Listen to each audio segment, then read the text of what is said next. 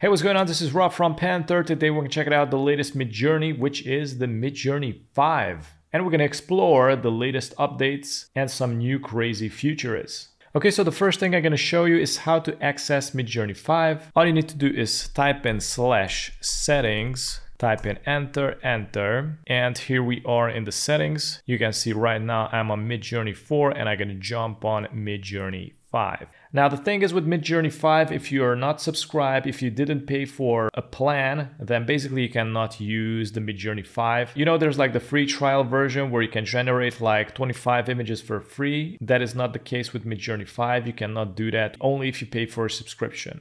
All right, so let's address the biggest issue with Midjourney. Basically, the hands cannot get it right. It always messes up. It does some weird stuff with the fingers, you know, or it adds 6, 8 fingers, or it just tangles them up. It never gets it right. So in Midjourney 5, they did a pretty good update. So I also tested out. We got here a glamorous blonde model with blue eyes sitting on a chair dressed in elegant clothes, rococo. And here you can see everything is fine so far. And I also tried to challenge it like holding a pot of peony flowers or whatever. But the main idea is I wanted to see if the AI can make it that the model can hold something. In this situation, instead of flowers, it's holding a cup of tea. But anyways, we got like multiple examples. This one came out pretty bad. Here it is actually holding it correctly. And then I also try it out with holding a cup of tea. And let's see the results. Again, it's trying its best. So these are like more different scenarios basically. But in some cases it can succeed. This one came out actually pretty decent.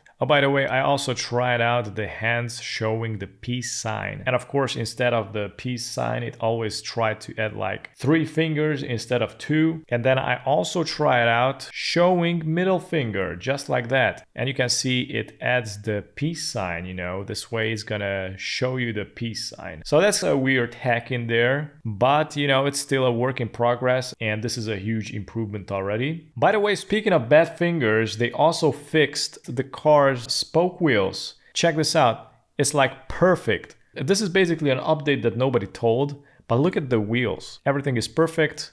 Before that, in Midjourney 4, all the spokes were like badly composed. It was like a bad, ugly painting, you know, it was like inconsistent, but now everything looks really, really clean. They also did a really cool update. Basically, you can upscale images instantly. So check this out. I'm just gonna click, for example, on the second, click. Boom, there you go. It upscaled instantly. I can also upscale the fourth. 1, 2 seconds. Now they also improved the quality of the images a lot, and they also added like subtle textures. You can see the skin textures now. Now they also decreased the resolution. It's not 2040 by 2040 anymore. It's like way smaller. Also, you don't need to use realistic prompts because Midjourney 5 is just going to do it by default. So let's check it out. Imagine portrait of a blonde German model. AR 2x3.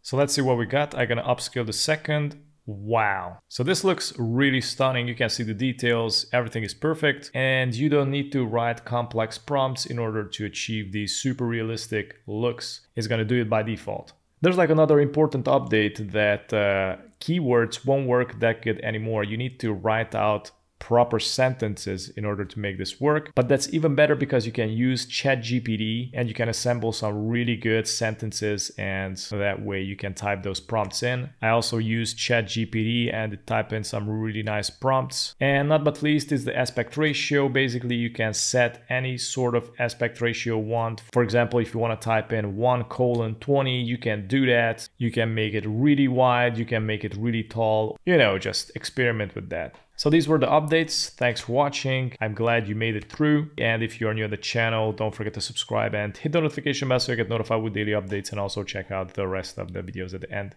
Have a good one. Bye-bye.